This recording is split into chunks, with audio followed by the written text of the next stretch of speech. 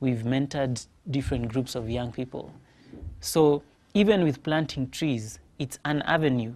When we look at the people in needy areas, there's so much that people can do, even as Christians. So even green wasn't just born, but there's a duty of care to the environment, to the people, to the community. We still have programs of mentorship that we are doing. We still have people that need a computer. I'm telling you, like, the needs that you realize when you're on the ground. You know, when we are here serious on the corporate perspective, we have to know so much. Yeah, we have down our there. ties and everything. But go to the ground and you realize some things you take for granted are so important to someone. So these are the angles that we are looking at. And it brings me to, like, the green work that we are doing and the green initiatives. We decided to form a consultancy called Global Africa Consulting, so that it can cater for the angles, reach to the corporates, target a corporate, tell them, I know setting up a CSR arm is very, very expensive, but we can consult, we can help you reach an angle of a community somewhere. We can help you reach Mau, we can help you reach Karura Forest. We'll monitor your project, we'll document it, or we can reach out to this community in Githogoro slums who need just a desktop. A desktop is maybe at most 30,000. And we can go there for a weekly session, and we mentor them, and we help them, and we teach them on computers. So you don't even have to have 3 masters or PhDs. So have they received this? How have they come out to support? They have. Last week, we had one of the corporates do an activity in Karura Forest.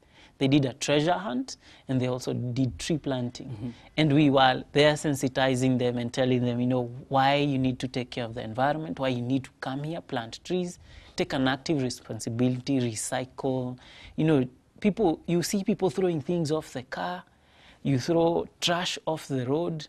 You wonder, as in, where did that angle of people just changing their mentality and being so ignorant that there's no global warming? We are in Africa, yes, but global warming is real. It's happening. So people need to know. People need to be aware. And unless, like, people like you, the media, can help us reach out there. But people ask this, I honestly feel like there's something missing, either in our education sector or something. Yeah, but we have to get to the people and tell them what you're doing is wrong. The rivers are really drying. They are. It's a fact. People don't see as if we really need them as at now. They don't. You're in the city, you're comfortable, you have your life. Life is matatu. Like, you think my life doesn't affect you. Like the guy in the forest or the person or the forest doesn't affect you. When the water dries up there, it will dry up in your tap. So in one way or another, you are affected. Yeah. What was the inspiration in doing all this? My inspiration came from just the realization that God had a higher calling on me. Just not to be the typical average guy, be born, go to school, go to uni, get a job, get married, have kids, raise them, grow old. Have an anniversary. Yeah, have an anniversary. What else do people do? Buy a car, buy a house, buy a ranch. Yes. Then go back to him. Go holiday and then die. I didn't think, I want to be immortal when I die. And my immortalness is that others will live in me if it is through me, as in terms of, like, my kids will take after me. They'll plant trees, they'll do community work, they'll volunteer with the UN or whatever, or with COPS, Red Cross, whatever. See the world. Lovely. Yeah. Let's take a break. Thank We're coming back to dig more deep into all this.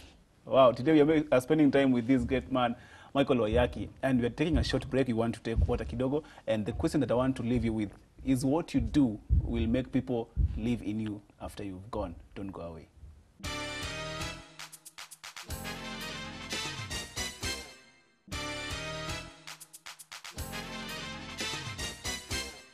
Welcome back to People Talk Show. Today, spending some great time with Michael Oyaki, a young man who's decided to go green. All he wants to see is the environment being conserved for us and for future generations. So we were talking about your inspiration, what inspired you into doing all this. Yeah, and you said it's God, right? Yes. So what insights have you learned? Because it's like there's no human, maybe as in, it doesn't started with human. Somebody did not come and challenge you like, you can do this, and then you started doing it. Yeah. What are some of the challenges or the new revelations that you've got along the way as you are doing all this? Because I guess you had so many things to learn. Yeah. Just bluntly like that. Yeah. Yeah. I think like the greatest lesson that I learned was you don't have to like always sit back and think that things will happen. The greatest challenge is when we are doing an activity and we lack sponsorship or we lack support. But that one desire that I'm going to do this, I'm going to do this, with or without. If we end up planting 10 trees, it's still fine. It's still better than nothing. Along the way, I've discovered that some people want to do it to be known, to be seen. But all that doesn't really bring back anything. It's like you just have to have a heart that's willing and to do the little that you can, because maybe that's all that you can be able to do.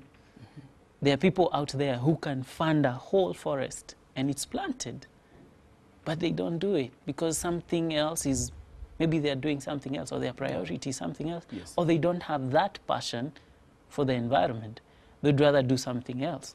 So we are all different, but we must all awaken and realize that we owe a duty of care to our environment or where we stay. And, you know, even as you raise a child in whatever environment that you're in, they grow up that way, knowing that things are done like this.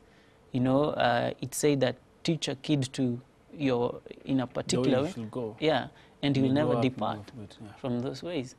So the greatest lesson is that just never sit back and think that things will be done. If you realize that there is a need, there are out there very many other people who are doing what I'm doing. Even maybe they are better.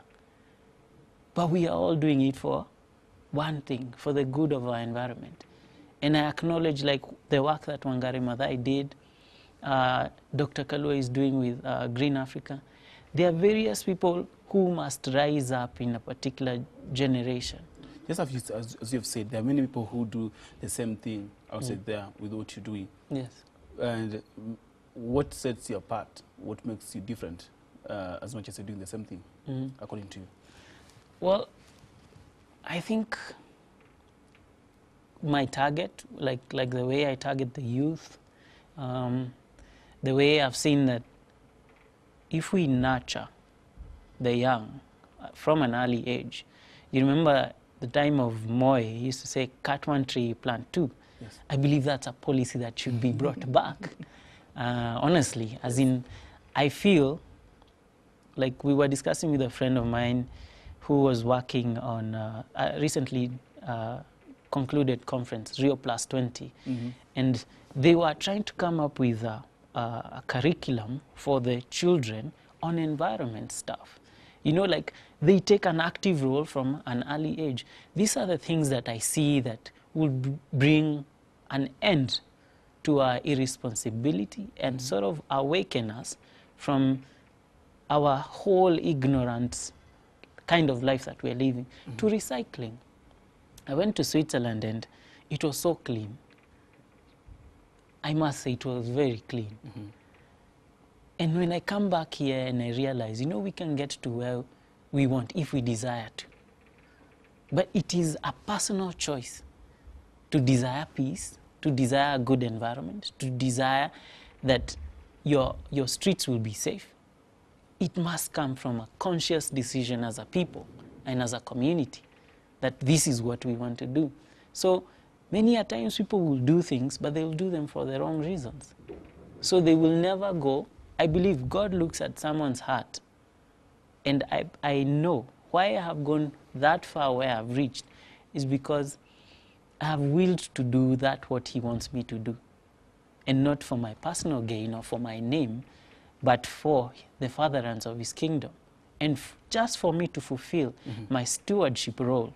And if I can just mentor 2 or 3, You shall have done your part. I shall have done my part. In the past government, at least, we used to have Professor Wangari Maathai. Yes. At least she was in the government and she could do some of the things concerning the environment. Yes. And truth be told, right now, we have very few, even in terms as in the high and mighty, the politicians, who even think about environment. Yes. Actually, they're the first ones to go putting their posters everywhere, and they don't remember to go and remove them. Yes. Yeah. That's true. What are we seeing in the next in the new government, devolved government? Are we seeing any hope, or still people have to grow from down? Well, luckily there is a lot of NGOs that are in that line, a lot of CBOs that have been set up, but there needs to be an arm, a serious arm, and I think just recently they established a national water towers, I think kind of parastatal that will be handling that. And what I seek to that will be done is that government will push for the establishment and the security and protection of forest, our reserves, and even the national park. Because now we are seeing even the rhinos and the elephants are being endangered and all that. But if we look at, the government has a really big say. With the new dispensation and the counties and everything, the governors need to have an arm on environment, that they are going to handle certain areas, you know, the protection of the forest, the water towers, the catchment areas, our national, you know, reserves, you know, like Mount Kenya has always been endangered, the Aberdares, and small things. But right now, guys, we are so much into Vision 2030 and industrialization that we are forgetting these things. It's a fact. It's a fact. We are forgetting that, honestly, we still have our environment even to think about. So still, I guess, maybe so much work has to be done. There's so much work that has to be done, and the angle that is being brought, and it has come up in the circles of discussion and green energy and everything, it's sustainability. With all this development that we are doing, how are we going to sustain it? How are we going to sustain the demand for wood, timber, all this, or paper? How are we going to sustain it? How are we going to sustain the growth of so many industries in so many areas? Are we really planting as much as we should? So that we can use again. So that we can use again. Are we building enough industries so that we can reduce the carbon dioxide in the air? Are we planting enough trees in Nairobi, you know, Ngong Forest Sanctuary, or in Nairobi area for that matter, that the carbon that is getting out and the pollution is sunk, you know, it's purified by that environment. So we are seeing more of people getting into the Nairobi National Park, grabbing more land inside. And it's a fact, you know. And the government is the only institution that has such a big authority on this land, and they need to put policies and statutes on such areas for their protection. Like the case with Mau, it's really a delicate situation. The Ongiek have been there as a fact, but now the forest is endangered. Now what do we do? Can they be empowered so that they plant trees and they take care of them and the government supports them? Or are we going to have this scuffle of them being relocated somewhere else, and now we are just saying protest, people, you can't bring people to our area, you can't relocate them here, and them also, they have put an injunction. This one doesn't make sense because they have been there for the rest of their lives. So why do you think of relocating them right now? It's more of empowering them than just relocating them. So what are your future plans, or maybe near projects that you're planning to do? Well, right now we have tree planting with Karura Forest. We are already advertising on Facebook. Facebook has been really good to us. Social media has really done it for us because advertising becomes really hard, but social media really does it well. And we are planting with District 10 is one of the cell groups in Lavington United Church. And while we were meeting, we discussed and we said, you know, we need to do something for our environment as stewards. So we proposed that we have a tree planting, and it was agreed upon. And I said, okay, I will help. I will help with my expertise and what I've been doing. And now we are going to have it on Saturday, 6th April. Just next month. And we are encouraging people to come in their numbers, but also more importantly is to support it. You see, like a seedling such as this, it costs 300. Like 100. That one like that? Yes, 100. This is, the species is croton. It's 100 for the seedling, and 200 is for its upkeep for the next 3 years. Karura Forest will take care of them. Just imagine 300. And you're doing this to protect your environment. Just imagine 300, it's maybe fries and a soda in the city. It's not much. Yeah, you can say, no, today I'm not eating, I'll buy a tree. As in, it does a lot of, it has impact. I think sometimes that's where we are, like, you know, if I give 300, it's too little. Or, so you want to have money, then you can do something. It's always that, do it now. So what are the avenues that guys can support you with if people wanted to? Yeah. People can give through the M-Pesa number. I can give the M-Pesa number is 0721 597852. And they can also come to Lavington United Church, and we have a desk there, and we register the names and the donations. By next week, we'll have committed to a particular number of trees that we're going to plant.